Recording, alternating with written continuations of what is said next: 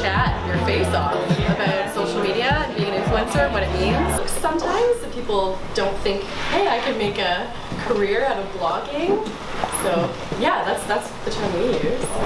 I think influencer is usually a term reserved for the brand side. As soon as I hear the word influencer, I think of like Instagram. I don't know why. When I started working with more and more brands, they were just like, that's the word that they knew. That's what their VPs, like think about like the old dudes, they're like, influencer, it's a thing. We read in it in Ad Week and like that's the word, right?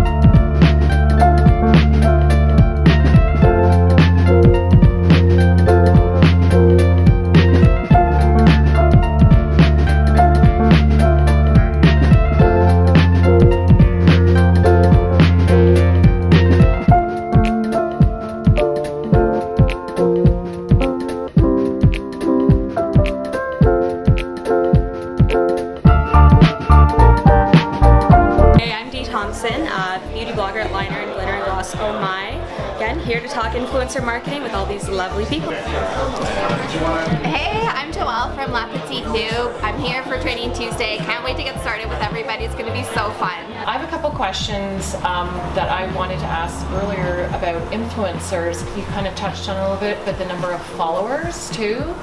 You know, when you're delving into that, you see the followers, and then you see there's like 45 posts and you're like, this just doesn't add up. I also have seen people sort of get more money because they have maybe more followers, and if you look a little deeper, they've bought or purchased a lot of them, and I have a problem with that because we're trying to stay as authentic as possible.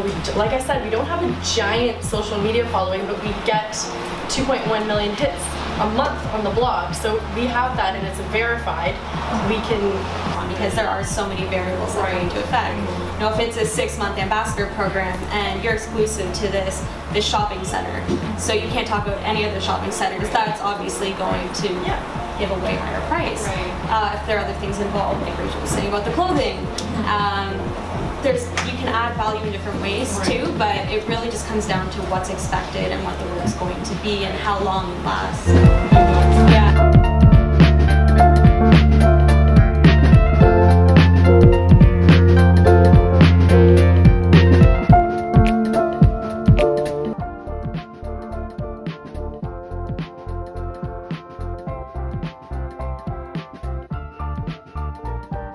I only just found this out recently because I was seeing people on Instagram and they were public figure, and I was like, oh, I want to be one of those. I thought that Instagram just like classified you, but no, you can actually set this for yourself. You have the way you get an Instagram business page, anybody can get it. You just have to have a Facebook business page, and when you have a Facebook business page, you select what you are. Do you have any advice for brands who are looking to work with influencers but are feeling a little bit overwhelmed by the amount of people who are doing this, especially now that it's kind of blowing up?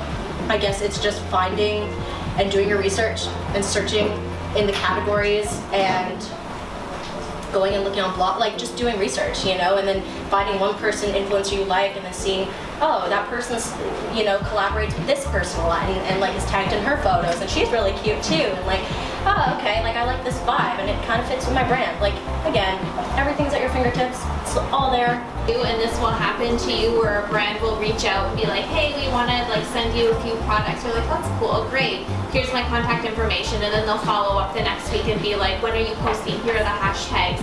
I feel like that really happened to me a lot before, so yeah, that's like a big pet peeve for me, is to not put it all out there at the beginning. Just send this to me, and you sent me a lipstick, and I don't know what you want me to do here, but I've got about 200 lipsticks in this pile right now that have come in the last couple of days, and I'm just trying to work through what I've got here and like what I like.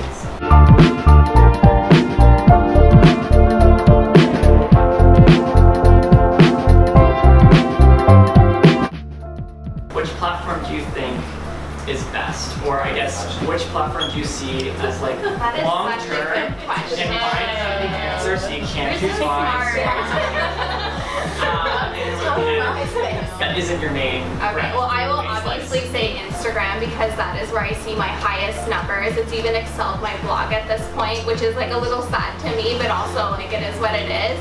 As somebody who sees a lot of it on Instagram, get into video for sure, because that is what people are searching for. That is what they're using as their primary search tool now. 100% get into video. Video too for your Instagram analytics.